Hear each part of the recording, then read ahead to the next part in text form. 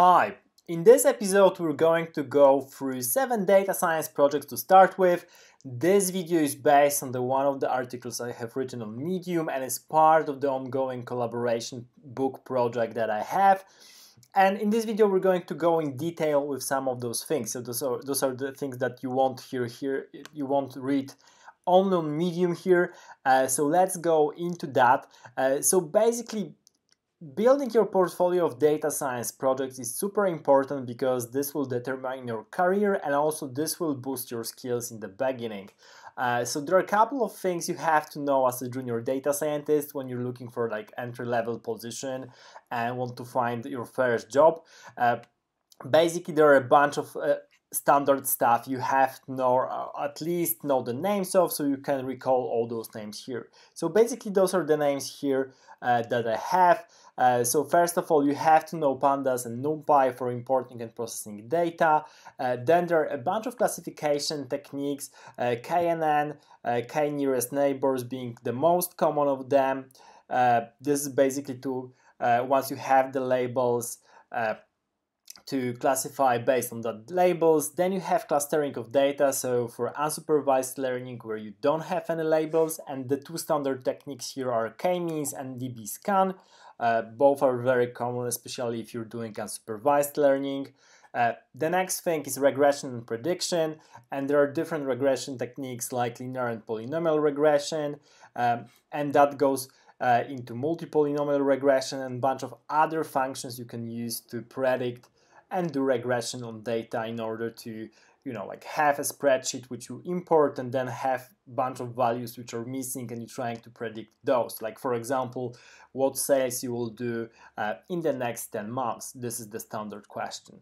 Another thing that you need to know is dimensionality reduction, so projecting to the most important coordinates, or just simply sizing down you because your data set is too big, you have too many features, too many columns, not everything is really important and you want to shrink the size down to make the more meaningful analysis on that. The standard technique is PCA, so this is the projection based on values of vectors, based on eigenvalues, based on eigenvectors. The whole analysis is based on that. And there are SVM is support vector machines, another standard technique in dimensionality reduction. And those two techniques you have to know in order to really do something, at least in order to start. But of course, when it comes to dimensionality reduction, you have also techniques like just basically looking at the data, and if you know something about the domain, then often expertise in a given domain can beat those naive techniques. So for example, if you know something about real estate or housing, you can be much more efficient with what features to extract, often in the beginning. Because of course, if you're doing more advanced, more involved machine learning techniques, this will be better than what you could achieve even with expert knowledge. Finally, the thing about visualization of data, matplotlib and plotly are the two common libraries for visualization of anything, of describing graphs, so this is something you should learn as well. And of course, machine learning stuff, this is done with Keras TensorFlow most usually, especially Keras is easy to enter. Of course, there's also PyTorch, which you can use. FastAI has its own library, which is well known. But I would say definitely that Keras is something you start with because basically Keras is the way to go when it comes to building models. It's super simple. Just a couple of lines of code will allow you to build your first neural network, as we will see later on in this video. When we talk about MNIST and handwritten digits, all the examples are in Keras. So Keras is definitely the easiest to start when it comes to machine learning. Yeah, so let's start with the list of 7 data science projects. My idea here is that those will allow you to master all of those common techniques and libraries that I mentioned and really boost your data science career.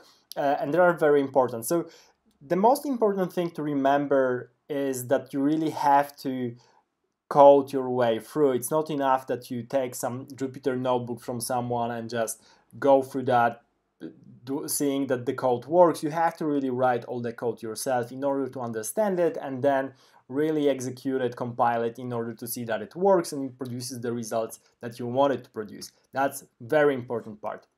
And the rest of this video is part of data science job course that I'm running. So if you're interested in getting a job in data science, either as a data scientist, data analyst, machine learning engineer, and you don't have a computer science degree, then this course is for you. Simply follow the link and sign up to learn more. Thank you.